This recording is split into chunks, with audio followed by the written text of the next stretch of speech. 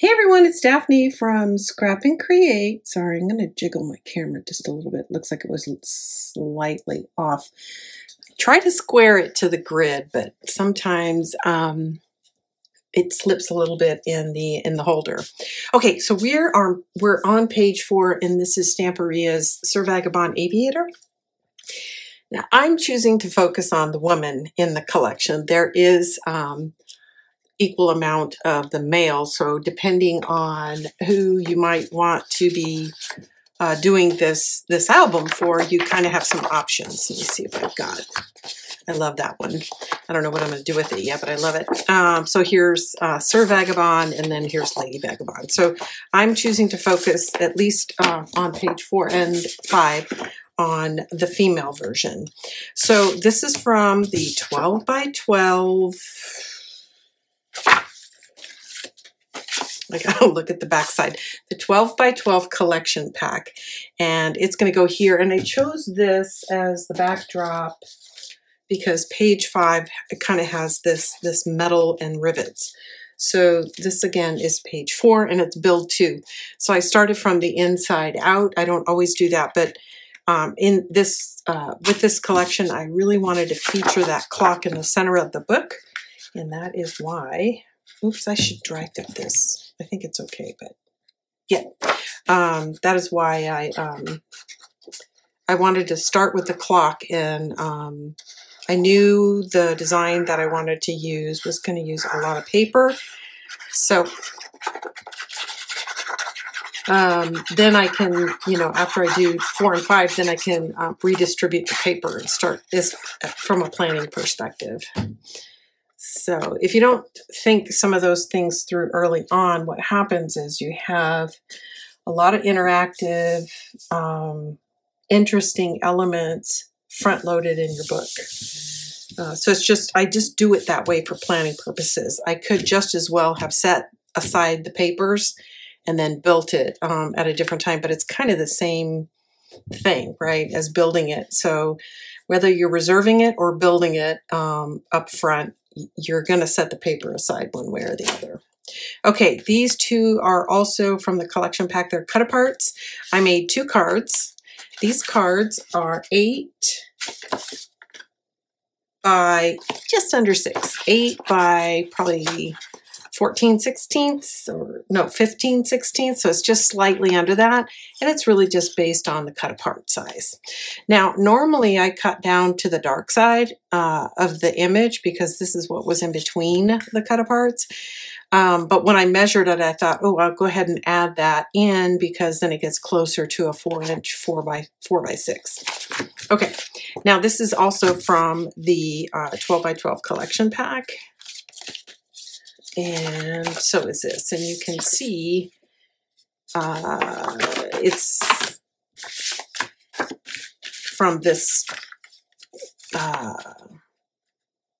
this page. So I used these 2 for this, and these 2 will be for the other one. So this one, and I did that based on what this design looked like. I wanted the Brooklyn. And on this side, did I get that right? I thought there was, no, yeah. I just liked the way that looked when you're looking at them side by side because they are going to open away from each other. Okay, so let's go ahead and add these to the inside. You can see I've got a magnet. I hope everybody's doing well. I'm kind of in a, I know I always say this, in a rush to get this done because Julie put a blog out and she said that I was working on a collection I'm not working on. So I got to get my sort of reprioritize. So next will be, oh, she told me, what was it? Cosmos, something Cosmo. So it's in the blog. She's already stated it, but that'll be next after this. And again, this is Stamperia Sir Vagabond. So it's an older collection. Vagabond's been around for quite a while. The Aviator is, as far as that line goes, this is one of the newer ones, but still it's been around for a bit. comparatively speaking. And I think tomorrow, or I don't know, in a couple of days, I think Stamperia is going to have another release. I just did a reveal day before yesterday. They're kind of rolling them out at a much faster pace. They used to like bundle them and, you know, release 3 or 4 at a time, and now they're like coming at us 1 at a time. It's kind of interesting. So that model's changed quite a bit for us. Alrighty. Beautiful.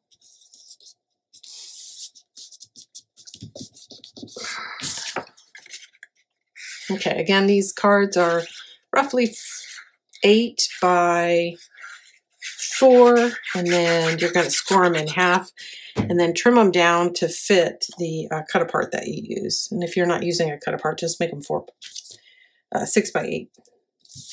Keep it simple. Pretty pretty. Okay, now I'm going to add these to this page like so. Oh no! Oh, I panicked. I thought it was upside down. Okay, no, they're not. Okay, I want to leave the New York revealed, and down here I want to leave the Brooklyn revealed. So I'm not going to go exactly to the edge. I think I'm going to nudge it up what looks like a 1/2 inch. Okay, so we're going to lay these down.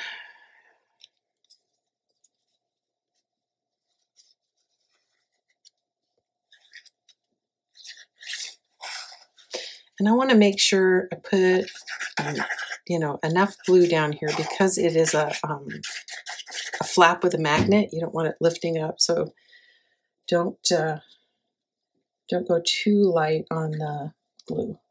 Okay, so I'm using my grid here, and I am up a 1/2 inch, and that's the black frame, not the cut apart. So I'll do the same thing here. I'm going to line up my grid, and then I'm going to come down a 1/2 inch, and that'll be the black part that's a 1/2 inch down. And because of the size of these, they're going to sit nicely side by side.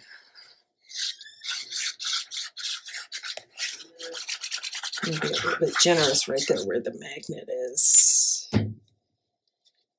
Okay, this is so easy because you're going flush with the side. There we go. All right, so those are in. So the other thing I would like to do is add a couple of little elements here that sort of give you some key indicators. Can I? Yeah, that these open. So I've got these 2 little tabs. These are chipboards. And I've got this way for adventure, and the best way to predict the future is to invent it. So I'm going to kind of futz around with this a little bit and make sure I don't cover that too much. Ooh, I don't want to cover my Brooklyn, so I don't like that shape. So let's go back to the drawing board, see if I can't find something that... I want it to clear this so that when I open this, it doesn't get interference on both sides. So whatever I use, it needs to be about that size. So let me see. I bet I've got some circles I can use. Yeah, there's lots of these gears in here. Okay, so how about we put this one down here. I'm not crazy about that color. It's pretty bold. No, it's too big because it's covering up my New York. Could use this. I like that better. This red doesn't do it justice. So I think I'll use this one and this one. And I just want that to stick up just a little bit so you know that that is something you can open up. And I'm going to go ahead and ink the edges. That'll soften the white on it. Hi, Nala. Nala came to see me. Yeah. Hello. She says, hi, guys. Okay, I am using, as always, mahogany from Powder Puff, my favorite.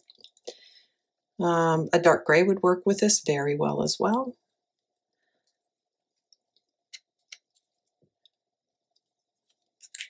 Yeah.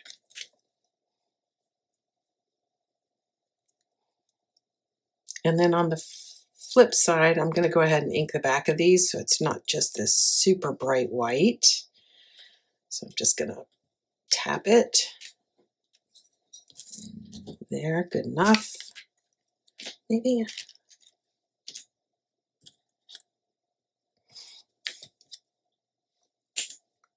Okay.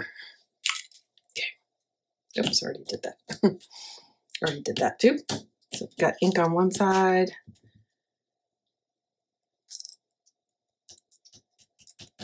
Okay, we'll let that dry for a second. And then I kind of like these, but I really don't want to cover up this. I might actually come back and do something to make that pop a little bit more.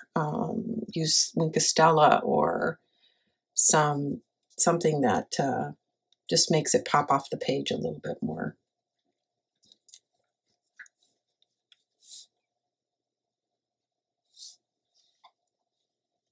You know what? I'm not liking that. So what I'm going to do is ink the top too.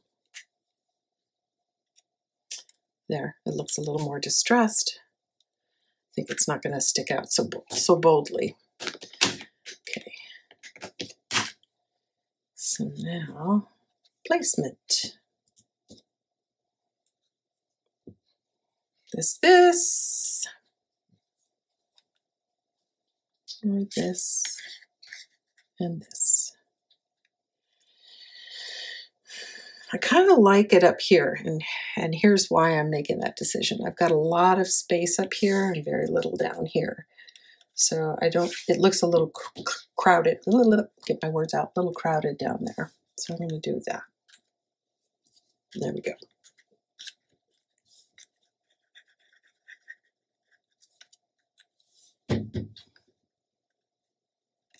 And it only needs to stick out just a little bit.